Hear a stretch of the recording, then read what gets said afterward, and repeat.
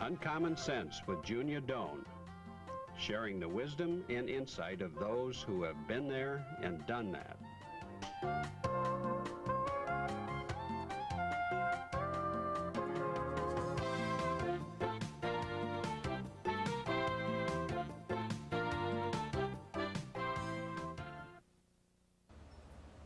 Hello everyone, and welcome back to Uncommon Sense, a chance to settle down and be a part of our real talk with real people about real life.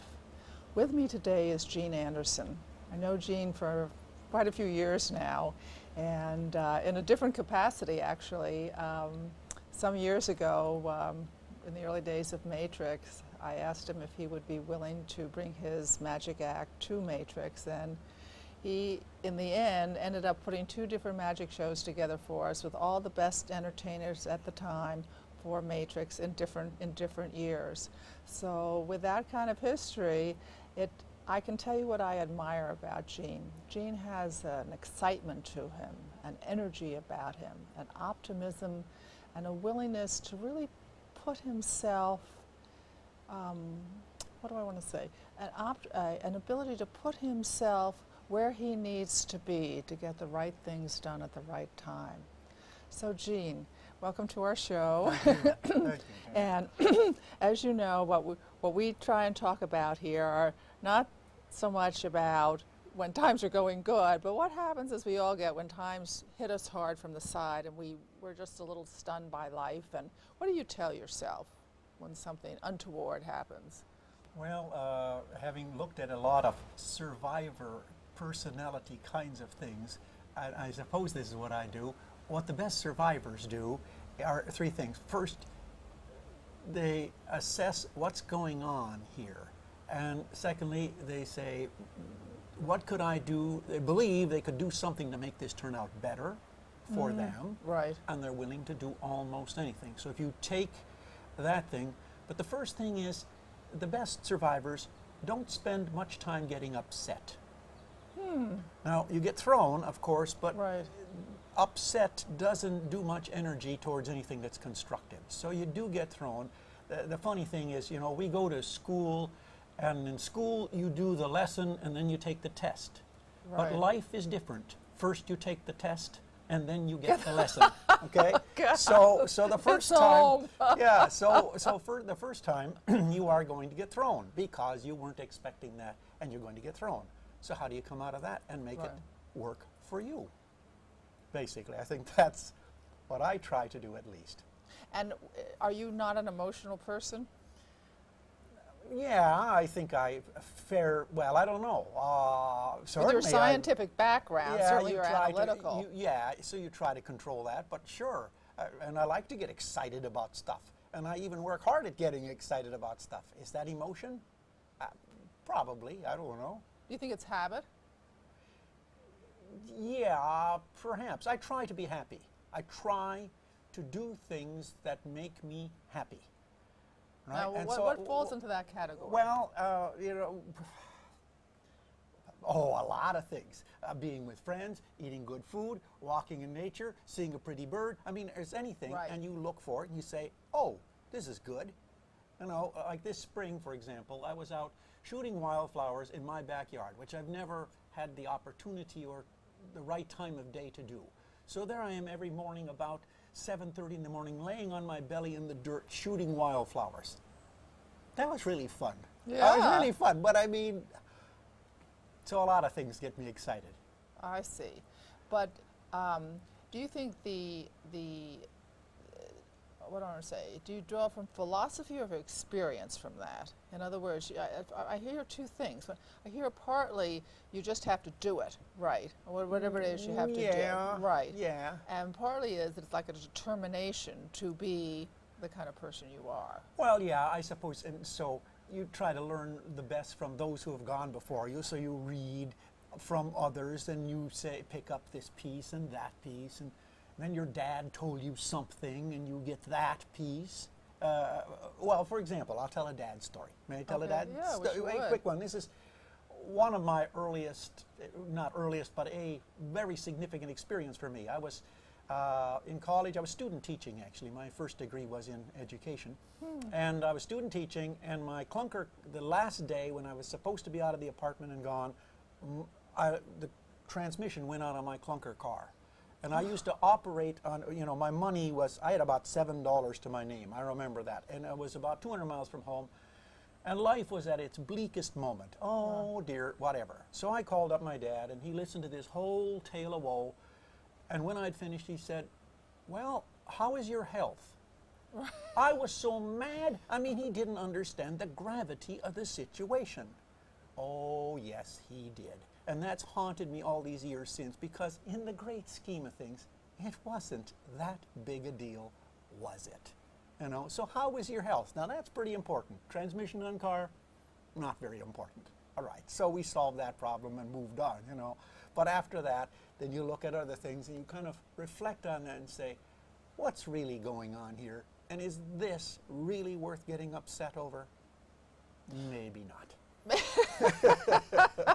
I wish I had learned that lesson earlier. Me too. It's taken me a lot of personal time and a lot of upset in my life about small things to realize that they're just going to happen. They happen. Things Right. happen. You just Things have to deal with them. Are You going to know, happen, and you know, and the shingles wear out on the house, and the chimney plugs up, and I mean, there's things that happen, and then you have to deal with it. Okay, it's a new thing. Every one of it is a new thing. do you think that it was all possible that, well, let me ask a different question. If that was what you learned from your father, what other pieces of nuggets that you said that form this sort of really strong basis of philosophy and sort of get it done? Well, by the way, there are three phases in life with respect to a man's father. I'll just tell you these. The first is, my dad can lick your dad. Right. The second is, Dad, you don't know anything. And the third is, my father used to say. Right. I'm in that third stage now. I'll just tell you this, you know. Right. Okay, so other things. I'll recount another experience I had that was rather interesting. I'm a magician, as you mentioned, and I was at the British Ring Convention in Scarborough, England. The Scarborough so you're going to Scarborough Fair off the song. Right. And at the time I was at the University of Oslo in Norway, and I was coming there. Now, when they have these events, they have a toastmaster, and I never understood really what a toastmaster did. And this is my hypothesis, that it's a pre-microphone era thing, and their job is to repeat the toast. And the first toast is to the Queen. And the toastmaster in his loud booming voice says, the Queen. And everybody drinks to the Queen.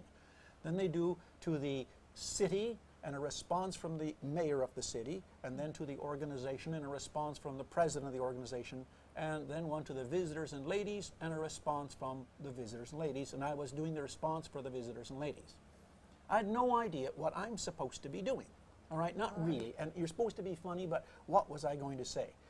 Now, the night before this, I was staying in some little hotel, the George Hotel, which was not the convention headquarters, but we would be up until 4 in the morning doing card tricks and whatever magicians do when they go to magicians' convention. So I come back to my hotel, and I can't get the door open. And I ring the bell, and there's no response. And I kick on the door, and there's no response. So I go to the telephone booth, and you could get the operator directly, and I said, I'm a stranger in a strange land, and I can't get in my hotel. Could you call him? Certainly, sir. She, ring, ring, ring, ring. Nothing. So I say, would you call the police? Because I intend to kick the door down, and I would like that they were there when I do it. So the policeman comes, he says, what's the trouble, mate? And I said, I can't get in my hotel. He says, well, I'll handle that. He takes his truncheon, wham, wham, wham, wham on the door. Nothing. No. So he says, all I can suggest is that you come down and stay in a cell. Which is very kind, which they did, okay? So, and they didn't lock the door or anything, but I was in the women's wing, and there was nobody else there. All right, so there I was. So, but I go down there at 4 in the morning, and so I figure it's boring in the police station at 4 in the morning, so I showed them some tricks, and then I went to my cell, and then there I was. It was very kind. It's the next night that I'm responding on a banquet. And I'm laying there in bed, and it's chilly in this cell, on this leatherette plastic thing that I'm laying on with a little dinky blanket. And I'm saying, it's an ill wind that blows nobody good, and the only one that can get good out of this is me. How am I going to do it?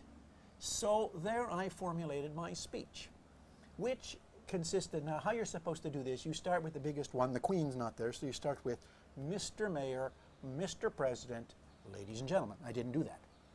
I said, Mr. President, ladies and gentlemen, and especially you, Mr. Mayor. Am I glad to be here tonight? Because last night I spent in the Scarborough jail. Let me explain how this happened. I went through this little story, and so then on joke telling, I said, so I showed them a card trick. You know, they took me down to the jail. I showed them a card trick. They put me in the cell, like it was cause effect, you know. They put me in a cell, and they must have known I'd be responding on behalf of the visitors and ladies because it was in the women's wing. But at least I had a private toilet, and that's better than the George Hotel, which was, and that took it over the top. So I made the papers with open sesame, fails to open door, and etc. So that's, I think, an example of taking a bad situation and making quite a bit out of it. Yes, you did. I did. So I pulled that one out, and so I suppose that would be serendipity. All right? And I don't know if you know the definition of serendipity or where the origins of that word. You know that word? I know what it means, but I don't know serendipity? And nobody really knows the story. Serendipity was put in our language by Horace Walpole, a British author, in 1754, but it's based on a Persian fairy tale about three princes, male king's sons, princes of Serendip, mythical kingdom, whose father, the king, thought they weren't growing up with proper standards somehow, and so he sent them out of the kingdom, and they had adventures. And these are things that could have gone either way. They could have turned out bad, or they could have turned out good. And they found out a way to make them turn out good. So in its truest definition, serendipity is an unexpected happening that you find a way to make turn out fortunate. Lovely. It's lovely, isn't it? And there's part of that word that we've lost in our modern definition, which is sagacity. Choice. Sagacity, the wisdom to even know what you've got here. Okay? So that's it. How do you take a situation and make it turn out better for yourself, or even fortunate for yourself, even though this not so good or indifferent thing happened? Could turn out bad, could turn out good. How do I make it turn out good for me? That's serendipity. So less being involved with things happening to you and making things that occur be part of your ability to choose and effect a good solution. A try. Try to but you make know it at least happy. This shows the strength and the power of an individual. But every once in a while we meet people who are very trying, or like want to counter us, or who are mean-spirited. Yeah, I try to avoid those people. No. But what if you have to deal with someone like that? Well, you do. And you do have to deal with people like that, especially in a business environment. There are, there are jerks, you know. If not on your side of the ledger, on the other side, and these are sometimes called customers, you know, or that you need as customers. And so you have to deal with some people that are, of course, and so guess what? What have you learned about dealing with those kinds of situations or people? The people who mean for things to be acrimonious or well, I don't know if I got any great philosophy to impart there. I mean, we all figure out our best ways to deal with others, I guess, don't we? And some of them, you say, boy, I don't want to do that again. But usually you can make them turn out, if your heart is pure, you know, more or less, usually you can I can get by with more things than I should get by with often. Because you're humorous. Yes, and because I do not have an agenda, if you will. My intentions are noble, almost always, and they know it. And so because I'm not coming in with something, you ain't going to see through me because there's nothing to see through. All right? And I'm humorous, I guess. And so I can get by with things that I shouldn't really be able to get by with. So I push that because I know I can. Does being an extrovert make it easier? Or more well, I difficult? haven't. When you're with people, anyway. When I'm with people, I move socially as an extrovert. I don't need, and I don't know that I guess I'm an extrovert because I get my battery. People. I get my battery charged on people. I absolutely do. But I don't need to be with people to be happy. It's not necessary. But yeah, I suppose it does. I enjoy people. I enjoy lots of kinds of people. My best friends are quite different personality types from me. I almost seek that because it's more experience somewhere or other. So one of my best friends from Bay City, Bob Blanc, people wonder, and we go off to conventions together and room together, and they wonder, how are you even friends? And we're best friends, and we're so different, and so I get along with a lot of, they don't have to be my type for me to get along with them at all. I like different ones. I'm sort of, what did you mean by that you get something from being with people, they charge you up? Well, how does that work? From extrovert and introvert, introverts, you cannot necessarily know that a person is an introvert with how they deal with you socially. But it's draining to them. And they come home from a party and they're exhausted. I come home from doing let's say a magic show, and my battery is charged. Now, I might be physically tired, but I am charged up. So it's not emotionally draining to me. It's generating to me if it's a good show. Do you think it's a fun. biological difference, that it's some kind of I don't know, adrenaline or endorphins Well, or whatever? Well, sure. Floods you with some other chemical floods an introvert? You know, it goes back to Jung and Myers-Briggs type indicator Right. and so on. And on that, from the Jungian things, Myers-Briggs brought in that, well, not extrovert, introvert, because that's from Jung, who thought, yeah, you're hardwired with what your preference is. It doesn't mean you have to act like that, but anytime you act out of your preference, it's emotionally draining. So a great day is when you can be 51% of the time in your preferences. We aren't always that lucky, you know. But sure, we all have to act both ways of whatever we're talking about. But when you can be where it is you wanted to be, ooh, that's good. That's good. What do you do to refresh yourself? You explained a schedule before we started. Well, it's really quite busy. Well, I'm busy because I like to accomplish. Okay, I like to accomplish things, so I'm very big on accomplishment. So I'm willing to pay quite a price for that in time, in particular investment in time, in preparation, in doing all those things that are not necessarily what most people would consider great fun. Okay, but the end result of that is I will get to go and do a show for people, and then they all laugh and they go out of there and they're just had a good time, and therefore I had a good time, and that's the payback, I suppose. Or I go to a party or to dinner with friends or have friends for dinner, but there's a payoff. So I guess in each facet of my life, and that includes gardening or photography or fishing or any of those things, what I need to do as a driver for my life is I want to be good at it, first of all. So I do those things that I'm good at, or work at those things I want to be good at until I am good at them. But I need to do something that for the viewer is memorable. So if you see my magic show, you should go out of there and it should be memorable for you. If you come and look at my garden, it should be memorable for you. And if I achieve that, then that's where I'm going. If I show you a slideshow of my photography and you say, oh, wow, and it was memorable, then I did it. So it's not just for me. There has to be viewers to see it somehow or other. That interests me. Okay. But what interests me about it is that you almost put the viewer first. Oh yeah, it starts there. So when I'm photography, for example, when I'm shooting, I'm looking for doing good photos, but somebody else has to see them. So it's not just me. Now how am I going to do that? So I got to arrange how that happens. When I'm doing the flower garden, I got a big flower garden, not as big as yours, but pretty big and too much work, and you say, what's that for?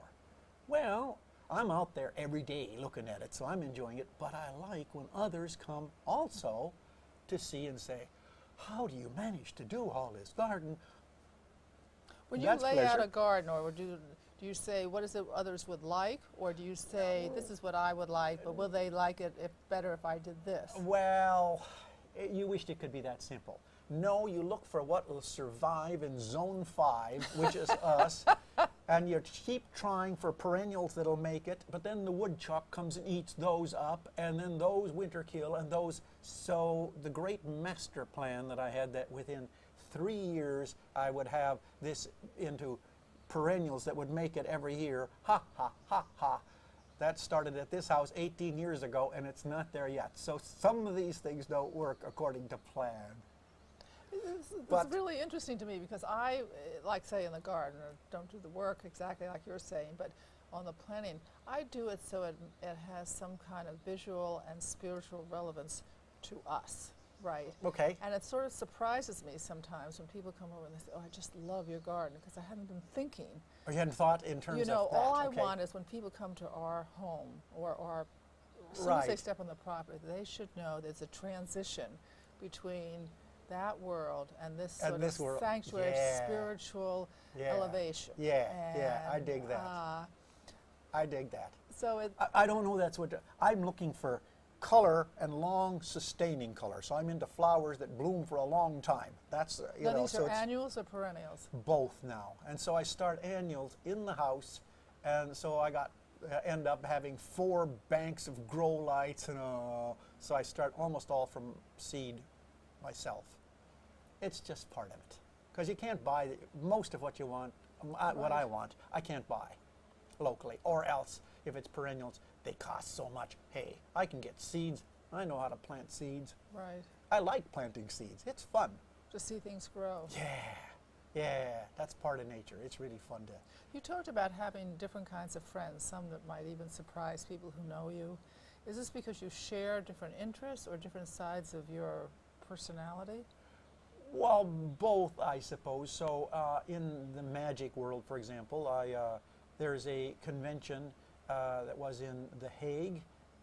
It's kind of the Olympics of Magic. Its acronym is FISM, which is the French for the Federation of International Societies of Magic. You can put that in French if you want to. It sounds kind of the same. And this past year, I've been to 8 of them. They meet every 3 years. This past one was in The Hague, and they had 46 nations, about 2,500 people. And I think I knew maybe a quarter of the people that were there, simply, which means I'm getting old and have been to too many of them, I guess. But oh, such fun. And one of the guys that I known from Italy, this was interesting, he was telling me about several men that we know from Italy, that this man in Rome had died, and this man in Bologna had died, and that were friends of ours. And he said, so now the young magicians are coming and asking me for things, and I find out I've replaced them. What does he mean? Well, I mean, because now we are the ones that have taken, and me too, have moved to that mantle of, we are now the old guys. Right. All right, if you will. And we didn't really, it wasn't anything we planned, it just, that's where we are now. It's our turn in life, if you will. Are you enjoying that? What's your impression of that? Oh yeah. I mean, there's nothing more flattering than when somebody comes and honestly wants your advice. Hey. Isn't that fun? Yes, it is fun. I was thinking about, I have friends who say you should never give anybody advice because they need to find out their own lives and make their own mistakes. And I have other friends who say, oh no, you have the wisdom of a lifetime. Absolutely. You should share it if desired. That's why you read the books and you look for the wisdom in all of these things. What drew you to magic? Drew long years ago. Was it a childhood interest? Was it I started when I was 8 years old. Because you're quite mechanical with your hands, right? Photography, gardening, magic. Well, there's a statement about that says people who have a sit-down job, which I did in all my years, should have a stand-up, get-your-hands-dirty hobby. That's really interesting. So I'm on my feet a lot in all of these things. I mean, there's no stretching exercise like trying to weed a garden. I mean, that darn weed way over there. And exercise, I don't like. Weeding garden, I don't like either, but it needs to be done. Okay. Thank you, Gene. We want to thank Gene for being with us today. We've learned quite a bit from Gene. Gene talked about the survivor mentality, that no matter what happens to you, put your emotions aside by implication, identify what needs to be done, do it, but see it through totally. He talked about that life is quite different from school. In school, you do the work and take an exam. But in life, you take the exam, you have the experience, and then you learn the lesson. He talked about the need to do things well and to gravitate towards things that you can do well, and perhaps have a variety of things. Just now he talked about if you have a sit-down job, you should have a stand-up, or you should have a physical activity. And of course he has met in his gardening, his photography, and his great magic career. But it's also kind of more than that, that you should gravitate towards the best of your personality. If you're more of an extrovert, at least spend more of your time in that kind of environment. If you run across people that are difficult, and we all do, try and avoid them.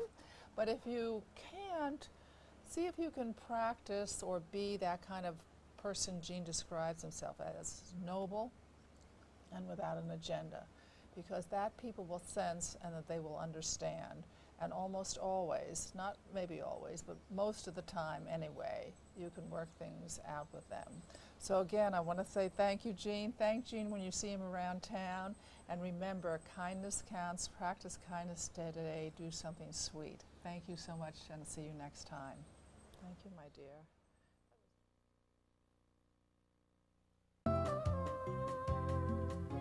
To share your comments and suggestions, contact Junia.